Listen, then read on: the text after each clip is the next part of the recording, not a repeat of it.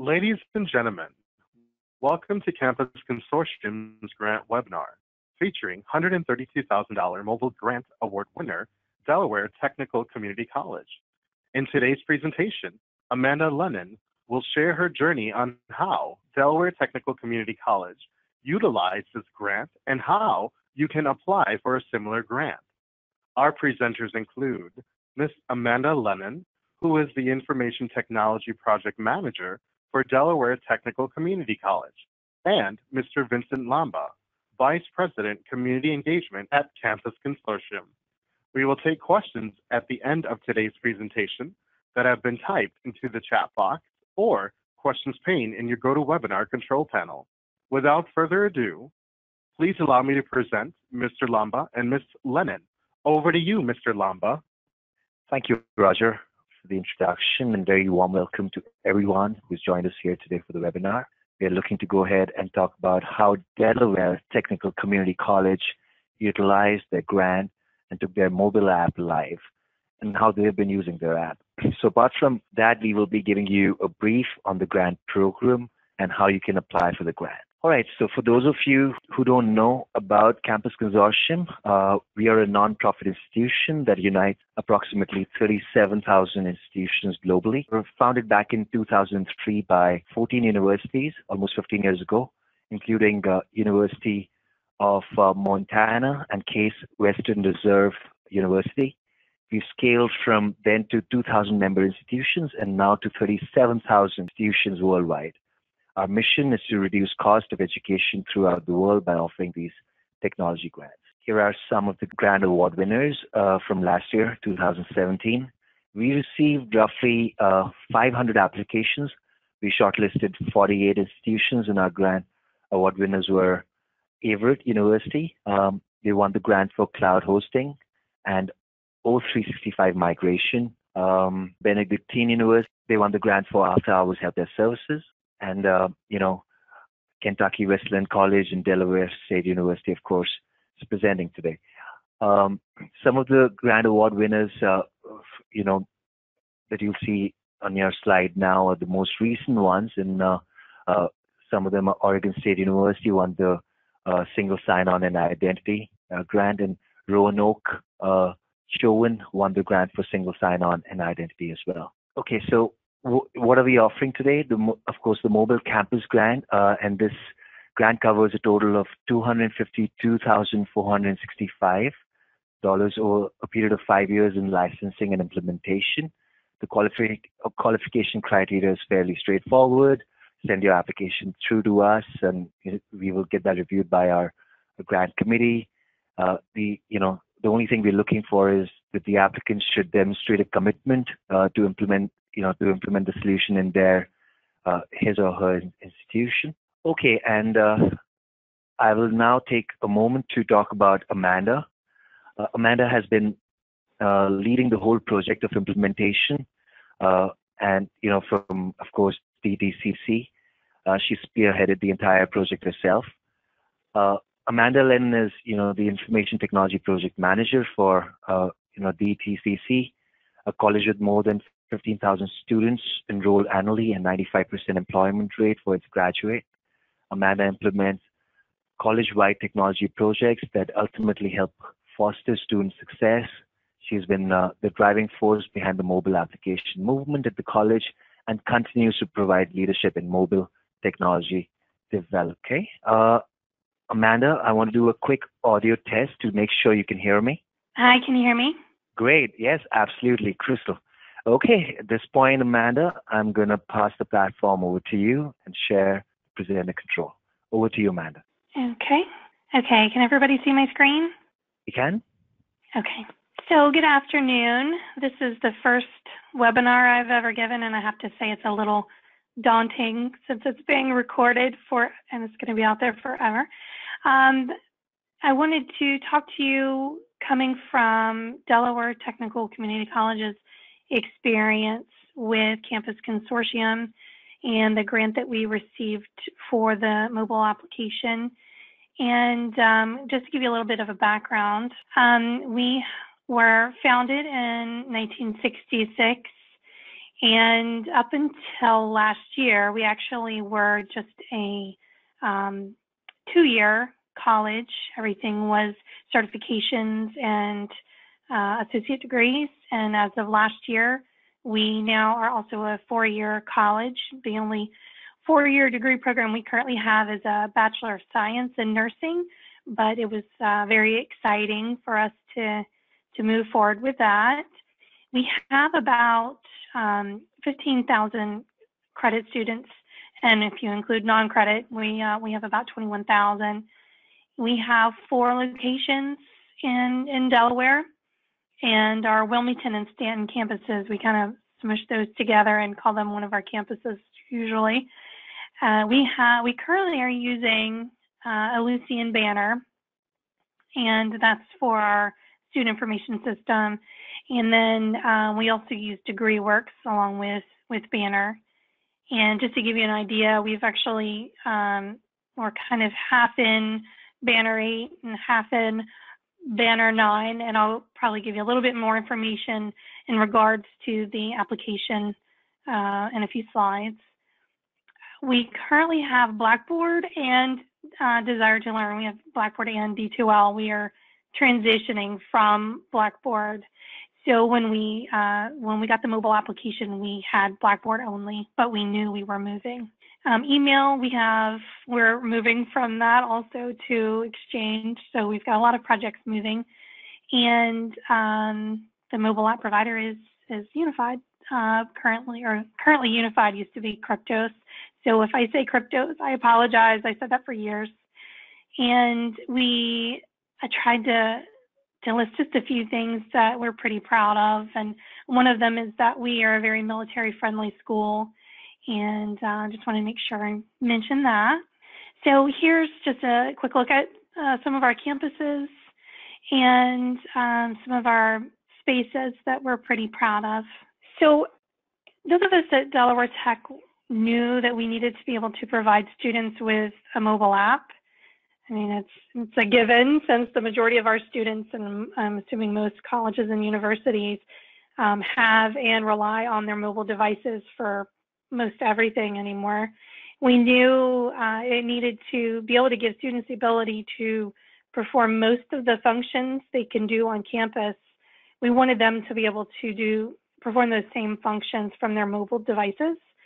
We knew we needed to find an app that could supply this for us for the students' convenience, but also we realized that it would help us reduce a lot of the issues that we have with long lines for registration and a lot of other business services, particularly on specific days. I'm sure everyone's familiar with that.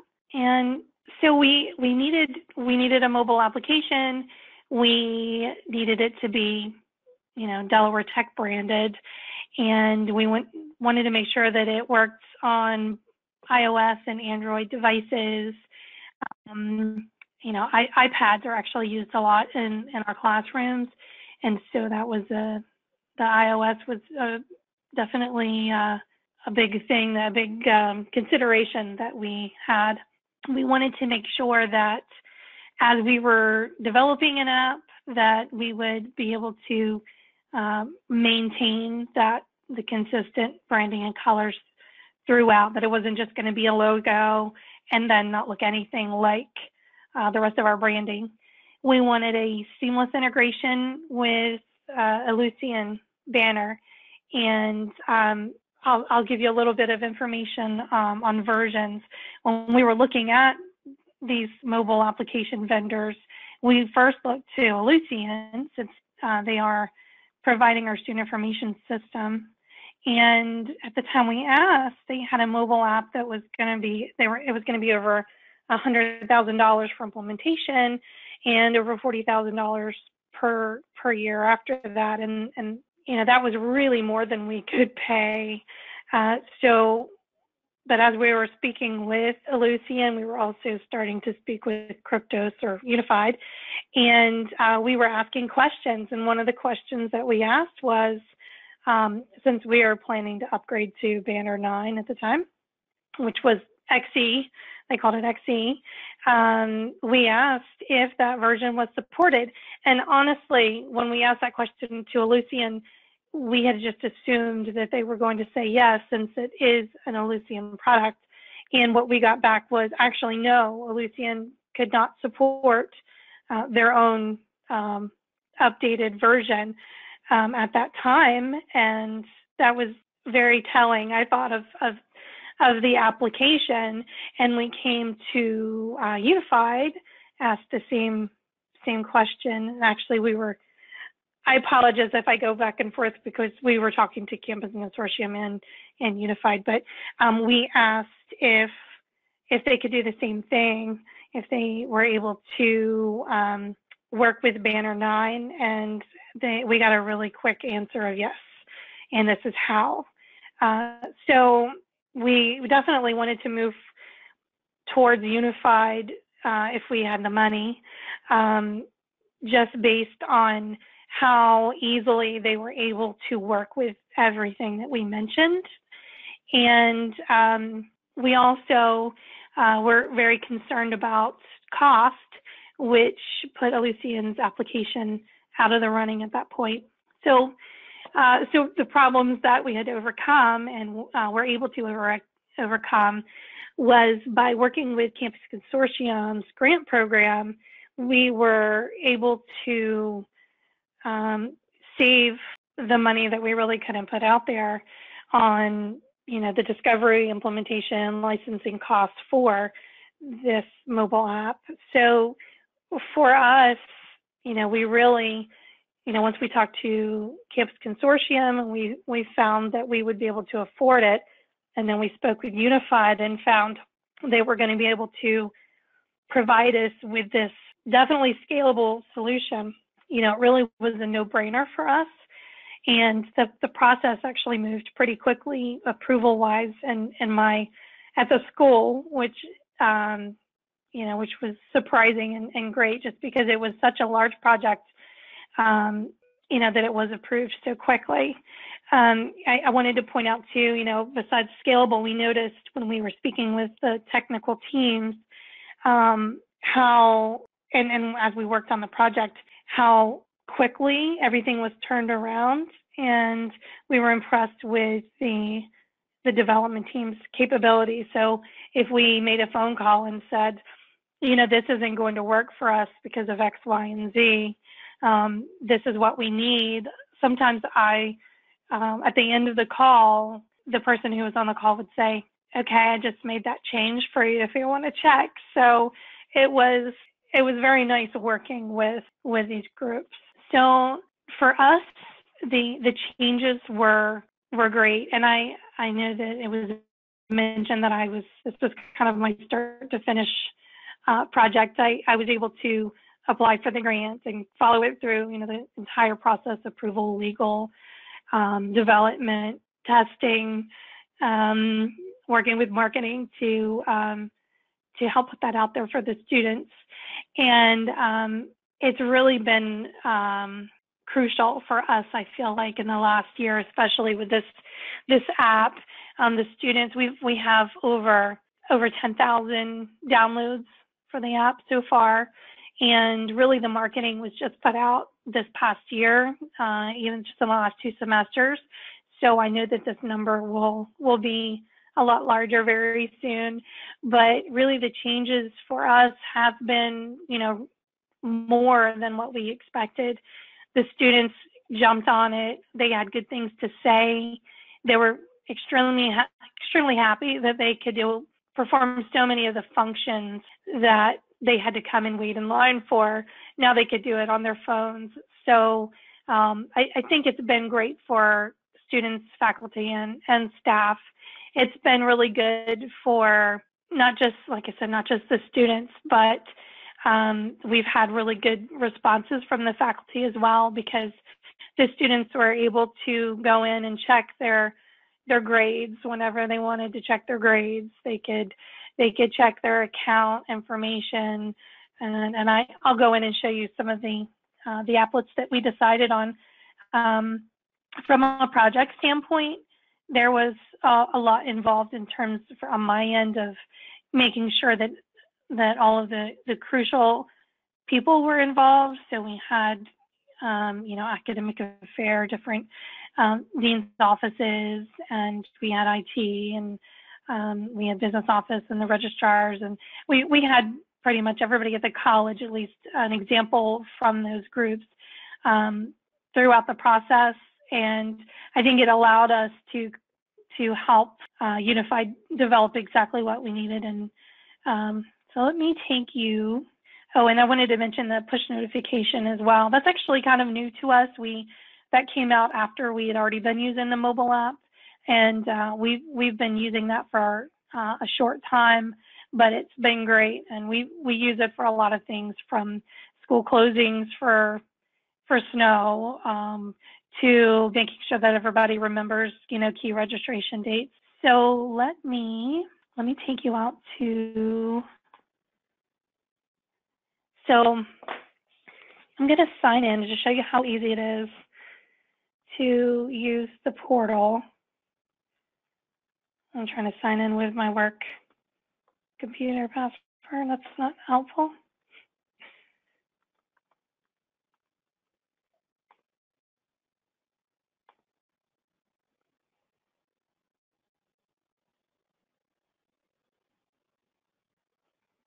Okay, so we have the Delaware Tech app, and then we have the public safety app as well. So it shows me all the applications that I have right now. And I'm going to select the Delaware Tech app. And so over here on the right, we have the emulator, which is nice to be able to see how it's going to look on the different phones. And we still do testing. We can put in an individual user to test if we need to do that for anything. So we had to choose between public and non-public applets, or we had to separate that out.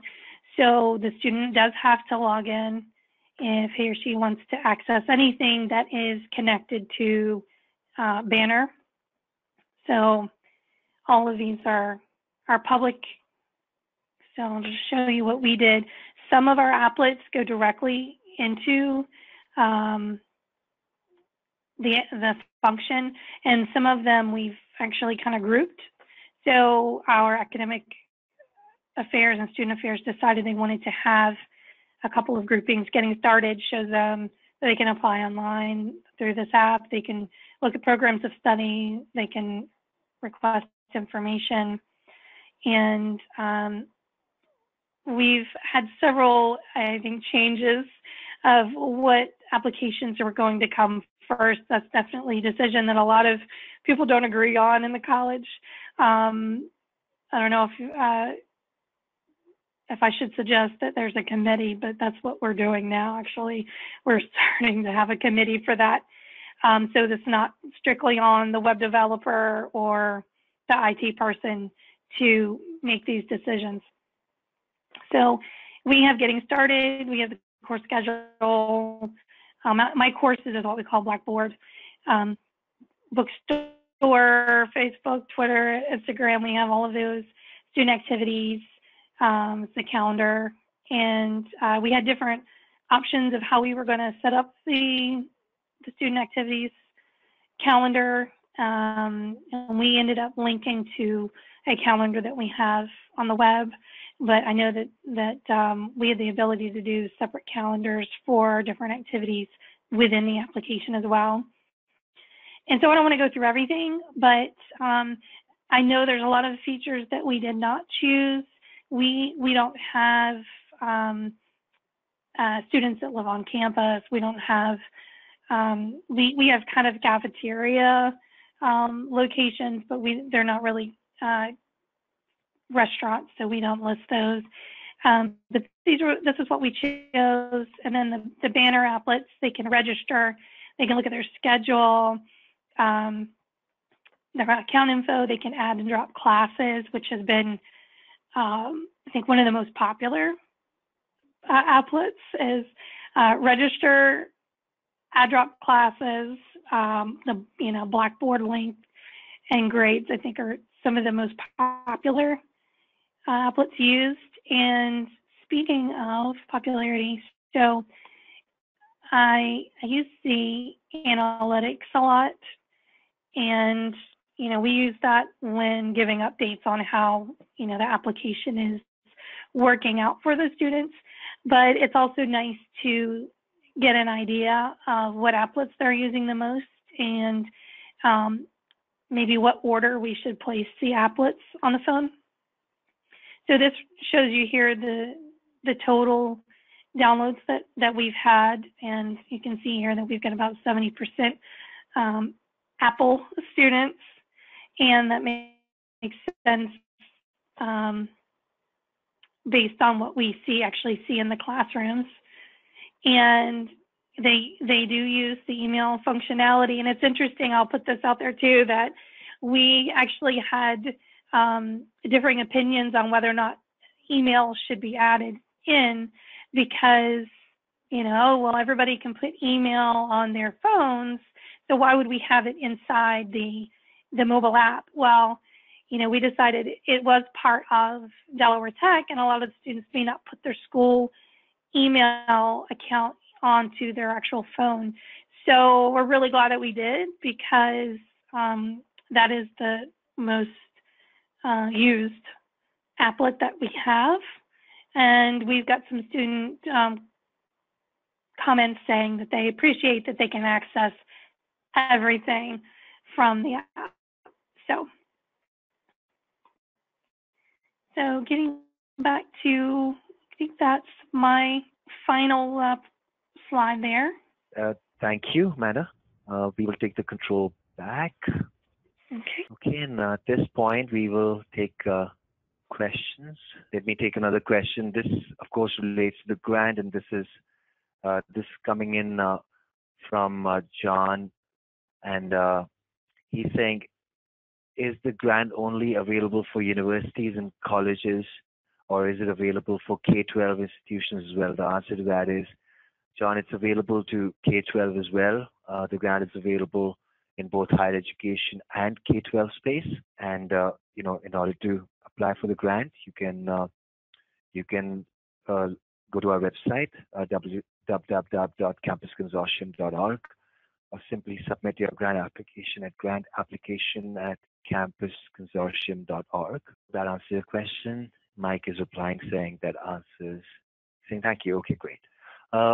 Another question around, okay, are universities in the process to change the ERP and LMS providers? Would mobile campus app help me integrate with any vendor, or does it offer the link with banner only? And while I'm answering that question, I just want to confirm if Amanda, you back on? I am. I'm sorry about that. No problem. Good to have you back. Yeah, we lost you for a second. So we were just addressing some of the questions that are coming in. I was replying to the one that that is coming in right now. So the answer to that question is, we support all ERPs and LMS. It doesn't have to be just banner. So Janzibar, Colleague, PeopleSoft, or what have you. There's a question for you, Amanda. The question was, does the integration or was the integration accomplished directly from the ERP database, or do you have to export from the ERP to a static file and then into the mobile app? Okay, so we established a VPN connection, and it was actually a very easy process. Does that answer the question? Yes, it does. Thank you, Amanda.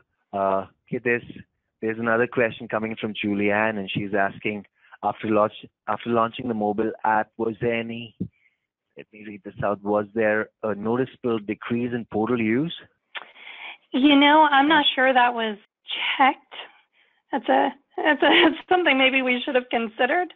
Right. But not that I know of. I guess it wasn't noticeable enough because we didn't even think of checking it. Okay, great. Juliana, I hope that answered the question.